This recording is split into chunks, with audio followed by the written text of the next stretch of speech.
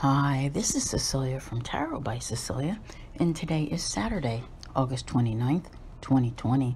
The tarot card for today is the Ace of Cups, or Lotus, from the Botanical Tarot.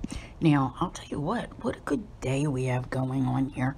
All right, some of you follow me. I'm going to sidetrack for a second here over on Patreon, and I do weekly readings there and monthly, etc. And they're always longer ones. And when I did the one for this week, I spoke of Mother Nature and her really acting up this week.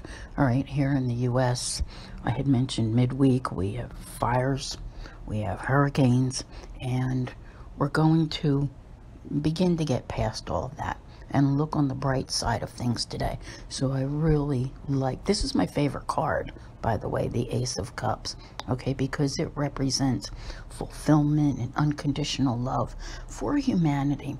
And one of the things that happens is when we see these types of natural disasters taking place, we always see people helping one another, no matter what their, feelings are about other things in life. It doesn't matter. They put all that aside in order to be just plain old good people, and it's a wonderful thing.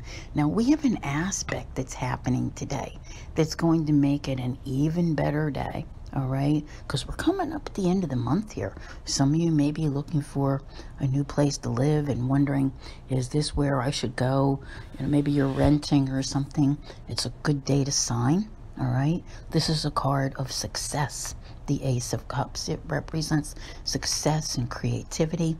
This aspect is Mercury trine Jupiter, right?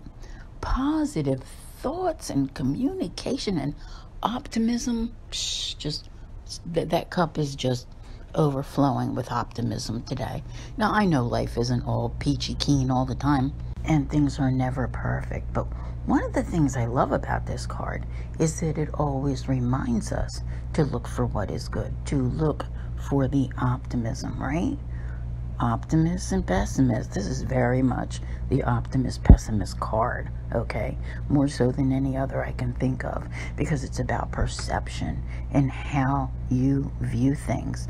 Is the cup half full or is it half empty?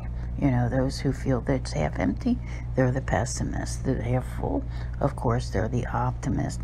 In me, I'm like a super believer. I always say the cup can be refilled, and that's something important that we need to remember all of the time. So no matter what your perception is, above all, you need to remember that, even if something has spilled from the cup, and you can fill it back up again, and you have the universe on your side today to help you to do that. I really feel that while, no, maybe it may not be the best day of your life or anything like that, but I think that if you look today, you can find the things, for which you can be thankful and optimistic about your outlook in life. All right. I'm thinking yesterday a friend messaged me and was, telling me about, paperwork for her home and being able to, get a loan in order to redo the house the way she wanted. A perfect day to make that commitment. All right, so there's a lot that's happening here.